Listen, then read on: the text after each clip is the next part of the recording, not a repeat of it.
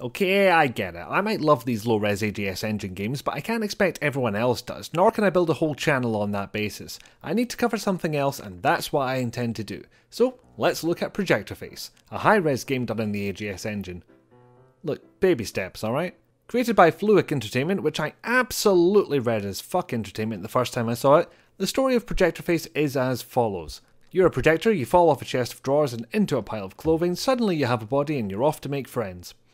Yep, that's it for your intro. You're a man with a projector for a face who wants to make some friends. I've spent more time describing it than the game spends setting it up, which is more of a statement about me than anything. If this is all that's needed, then fair enough. By all means get us into the game quicker and leave us more time to say projector face because it's fun to say projector face. Projector face. I'll cover the style of the game first, since it's the second most significant noticeable thing about it.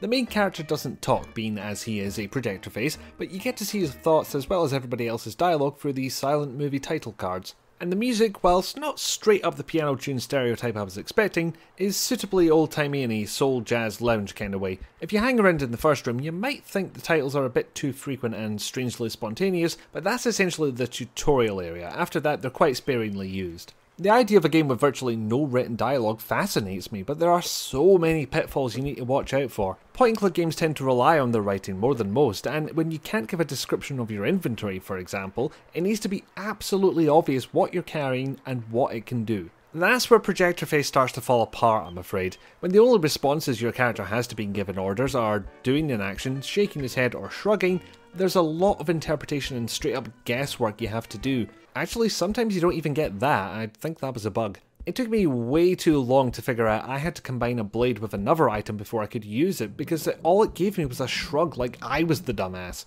It's not helped by the way certain items blend into the backgrounds or look like random debris. You practically have to resort to pixel hunting to gather everything you need. I know I keep saying this, but an object highlighting option would have helped here more than any other time I've said it. I had to consult someone else's playthrough once or twice, and it was almost always because I didn't see an item I had to pick up. Not that it's a particularly complicated interface either. Left click to do, right click to unequip an item. If they want to preserve mouse-only controls like they advertise the game on, they could use middle mouse or holding down both mouse buttons. It was kind of wonky in LeChuck's Revenge Special Edition, but if you want mouse-only controls, that'll do it. And then there's the world you inhabit, both intriguing and a missed opportunity, I feel.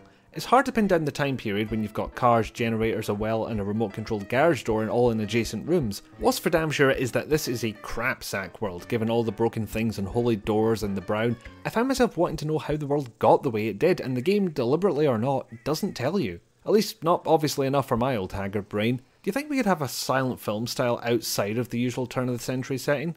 Answers on a postman to the usual address, folks. Anyway, it's crapsack enough that nobody seems all that bothered by a projector with arms, legs and a stylish if slightly haggard coat. Because there are people here, as evidenced by all the children you attempt to make friends with, as well as some adults who appear later. You go through something of a gameplay loop, meet depressed looking children, do something to cheer them up, and then scare them off by showing them a horrific film you found on the ground somewhere. Gloom, rinse, repeat, fail to learn that you should check the content of films before showing them to children. Society. There's two other parts to this loop.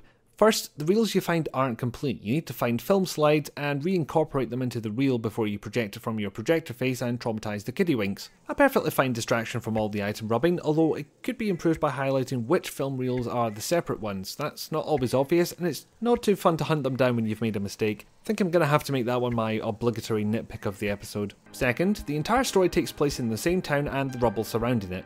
How the devs made that not terrible is by opening up new bits as the game progresses. It's not a new technique, but it seems very noticeable here, possibly because one of them is a barrier which literally disappears for no obvious reason. The other technique is opening doors or cupboards or just finding items which forces you to backtrack. Normally a dirty word that, but not so much when your game world is around 10 screens large. It works absolutely fine here. That's the last thing I need to mention actually. This is the shortest game I've covered in this series. For once, I think Steam's report of 2 hours is accurate. I completed it before I got all the Steam trading card drops, and if you discount all the games I've received for free, yes, both of them, this is probably also the cheapest one I've covered at £4. Well, it's $3.99 actually, but that deceptive pricing wankery can go away, thank you very much. I'm left wondering if the game was banking on evoking themes of isolation, longing and ostracization, the admittedly unique silent film style, or on having a name that's far too fun to pronounce. I'll go with this. If £4 or your equivalent isn't a lot to you, then this is an hour or two of okay entertainment. Otherwise, there's probably another better title for the same money. It might not cost a lot, but a game this short would have to leave a lot more impact, and sadly, it didn't do that for me.